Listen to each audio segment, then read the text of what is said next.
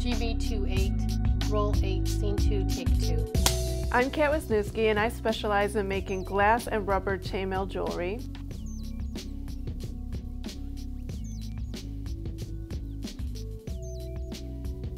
I grew up in Chicago, Illinois. Chicago. Born and raised. I consider myself a very artistic person, also very complicated or complex person. I like to be very organized. I like to make sure that I have things just so, and I do have to say it. I do like to have my way. I can say that I've been crafty for pretty much as long as I can remember. I got makeup at a young age. I've done a lot of playing with sand art. I've done mosaics, beading, and I just kind of went from there into jewelry making specifically. I get a lot of inspiration from fashion magazines. I get a lot of inspiration from artistic people such as dancers. I mean, I think industrial type, factory type imagery really is inspiring to me. I saw a young lady at a craft fair who had a bracelet that I just couldn't take my eyes off of. And I asked her what it was. She said it was called chainmail. I went back home, looked on the internet. I found a bunch of pictures of chainmail jewelry, and I printed them out really, really large, and then decided, how am I going to make this thing that's in front of me?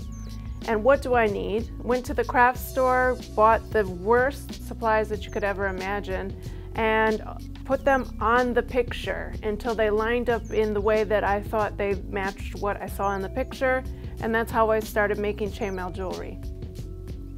So getting started in chainmail, I feel, is pretty easy because you need very few materials to get started. It's rings interconnected to other rings, and there's different patterns, and you can create it with just 2 pliers and a few jump rings, and that's all you need. It's very simple. It does involve some math, but what I like about it is that it's very linear and it's very organized and it makes sense. That's what I love about chainmail. Before I started selling, I believe that the point where I really felt that I could make money at this craft, specifically chainmail, is when I noticed that when I would wear something, anyone around me would react. Did you make that? Hey, I would love to have one of those. My daughter would love that. And so when I kept hearing it over and over, week after week, I'm like, I should just charge money for these things. And I just really pushed myself to start charging for the things that I was making. I really had to sit down and decide how much time was I spending and what would I need to basically make a profit off of what I was making. In the beginning, I certainly wasn't making a profit. It took me a little while to really understand what making a profit meant.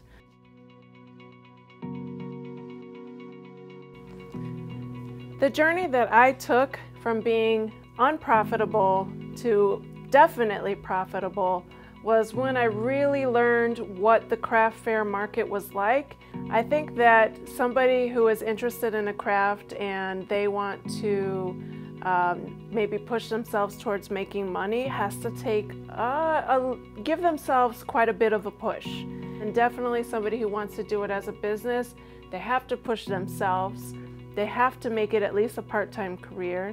They need business cards, they need a website, and they need to wear their products. Learning, what your brand should look like, what your colors should look like so that you're identifiable to other people on a repetitive basis. What am I offering that's different from another artist? People who may live in more remote areas where they want to do the craft, but they're not finding enough customers, they're not finding the right customer, that's where your website comes in, right? You need a great website, you need a great presentation, you need great photos. Photography always trips me up because I learned, using the little box and everything like that, and it was the worst way to shoot my items because I just could never get what I wanted to get. So if I were going to teach somebody about anything like that, hey, you can buy a softbox for really inexpensive. Hey, you can make your own diffusion frame. Hey, you can do this and then just get a halfway decent camera or your iPhone and boom, you're set. All of those things I learned on my own, and I did it on my own. You can learn those things, that's what YouTube is for, and you can definitely put yourself out there and market yourself towards those customers. You have to educate yourself on all the different variables within that new thing that you're interested in. Hours and hours of website searching, hours and hours of making things and trying things and undoing things and breaking things and throwing things, and that's really the only way to get yourself to the next level. My favorite part about chainmail in general, and basically where I am now in my life in terms of my craft, is teaching. I like being that person who can separate it all out and make it make sense to somebody else. And then over the years, I've specialized in writing tutorials. I have published a book. It's called New Connections in Chainmail Jewelry, and it was published in 2016, and it really focuses on what my specialty is, which is working with glass rings and rubber rings and incorporating them into chainmail. Not too many people are doing that right now, so I feel like I'm at the verge of creating something new and interesting and a new way to look at chainmail that people may not have considered before.